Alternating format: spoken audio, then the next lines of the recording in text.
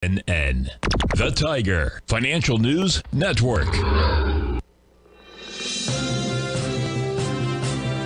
TFNN, headline news update. Welcome, folks. We have the Dow Industrials trading down at 239. NASDAQ is up 24. S&P's off 13. Gold contract down $28.30, trading at $19.94 an ounce. We have silver off 34 cents, $23.94 an ounce. Light sweet crude down 44 cents, $70.67 a barrel. Notes and bonds. A 10-year note down 10 ticks, trading 114.29. The 30-year down 21 at 129.04 in King Dollar. King Dollar's up 128 ticks, trading 102.569. The euro is at 108. The yen is trading at 136, and the British pound's at 124 to 1 U.S. dollar. We get over and take a look at the S&P. Bottom line, looks like get another sideways day out here, folks.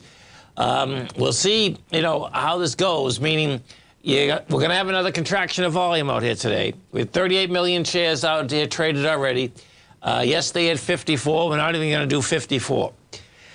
See where that baby shakes out. I mean, the whole thing is waiting for this debt limit. And, the bottom line, I suspect is going to go right up to the May 30th, whatever, June 1st, okay? It's going to go up to until the market basically goes south and they realize that they have to do something. The Qs are over the highs. Now, you get a contraction happening there also. You get 29 million, but guess what? You're at higher price, 328. And if we go to King Dollar looks to me that it is off the bottom. Because you take a look at King Dollar, the bottom line is that rejected lower price today at 102.201. You're 400 ticks above it right now. And then if we go over to the gold contract,